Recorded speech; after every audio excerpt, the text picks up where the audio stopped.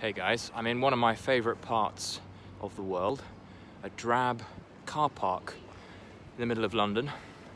For those of you who can't recognise sarcasm when it's there, I'll give you some time to figure it out. But I'm here in London, it's just rained, and I want to talk about the really interesting correlation, the link between breathing and thought,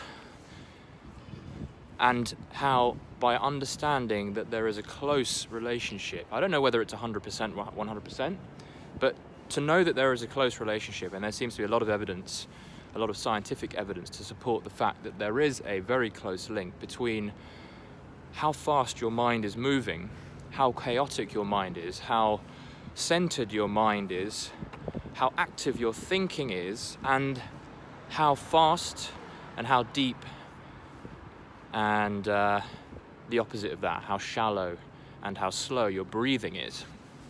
And when you can see that relationship and you can put it into use, you have a lot of control over things that can cause obsessive thinking and anxiety and stress. Most of our stress, most of our anxiety is related to being out of control, being out of touch with our thought patterns, our thought processes. And I'm sure many of you are very used to letting thoughts unravel and go out of control. And when I say go out of control, I'm talking about that endless loop, that thinking about thinking, and then thinking about worrying about thinking, and thinking about fear, and how endless and obsessive it can get in an endless need for us to find control. And of course, the real control is not in hooking into thought, it's not in engaging any of that thought, because thoughts are always lies. There might be some more realistic lies than others, and some lies that are closer to the truth than others, but ultimately a thought is simply a layer over reality, which is purely neutral. A thought is an opinion, a thought is subjective. And when we start getting wrapped up in subjectivity in life, and we start putting labels on things, and we start saying, oh, this is bad, this is terrible, oh, look at me, I'm so-and-so, oh, look at me, I'm not made for conversations in public with other people because it's scary, or I'm not made for interviews, and I'm not made for doing podcasts, I'm not made for getting on a stage. Start getting back to the power of breath work. There are some good books out there at the moment on breath work. I can't remember the name of the guy. I just finished a book about breath work by a fellow with very curly hair. Looks like a little... I'm not going to go in there because I may end up interviewing him. I don't want to be rude. But look into breath work and look into the correlation between slowing breath and calming the breath as your first port of call, especially when your thoughts are kind of running away with themselves and you find yourself getting nervous, you find yourself in panic mode, you find yourself with something coming up that you're nervous about. Maybe you've got an interview coming up and you just can't really slow down and you feel the nerves coming. The best place to start, which is what I have found so useful, is just to focus on your breath. Simply by focusing on breath, putting attention to breath is powerful in itself, because what it's doing is it's taking your attention away from the ideas in your head.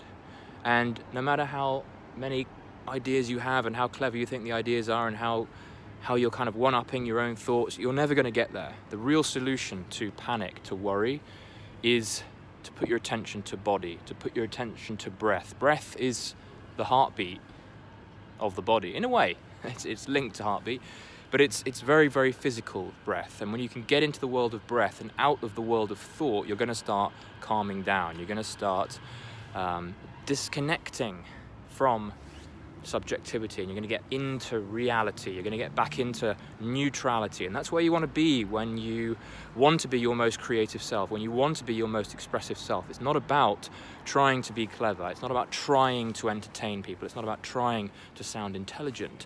When you want to be your most true self, you want to be your most physical self. Write that down at the back of the class.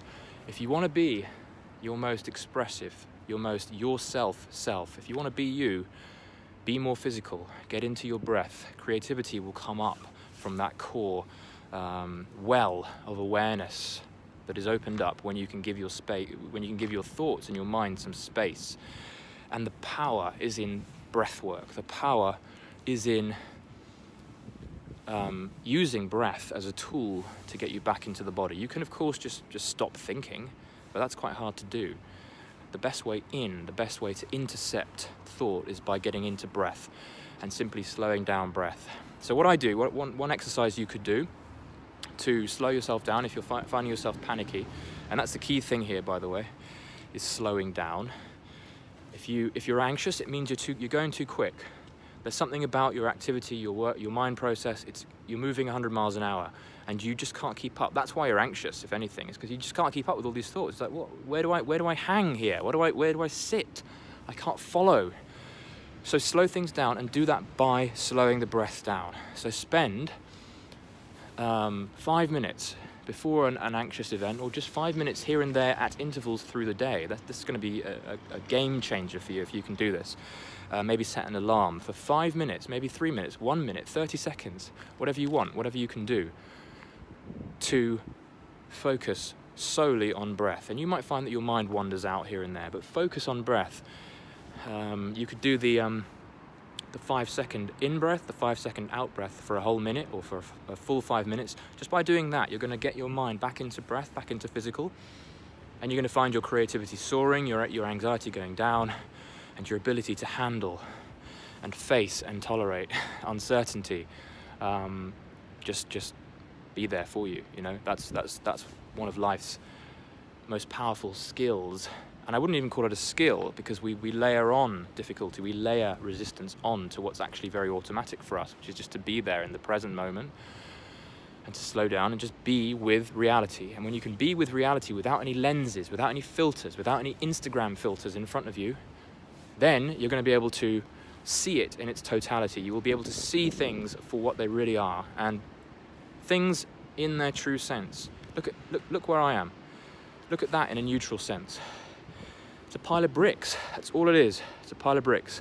Some people might look at that and think, oh, it's a job. It means interviews. It means in social awkwardness in those rooms, and I have to give presentations in those rooms. But actually, it's just a monolith of space and bricks and cement.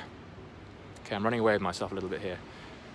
But slow down and use the power of breath work to slow your mind down. Understand the correlation between thoughts and breathing, and when you can really see that, you're going to have a lot of power in your world to be able to slow down when you need to, and maybe not speed up in the first place. I'm completely stuck here. Look, can't get out.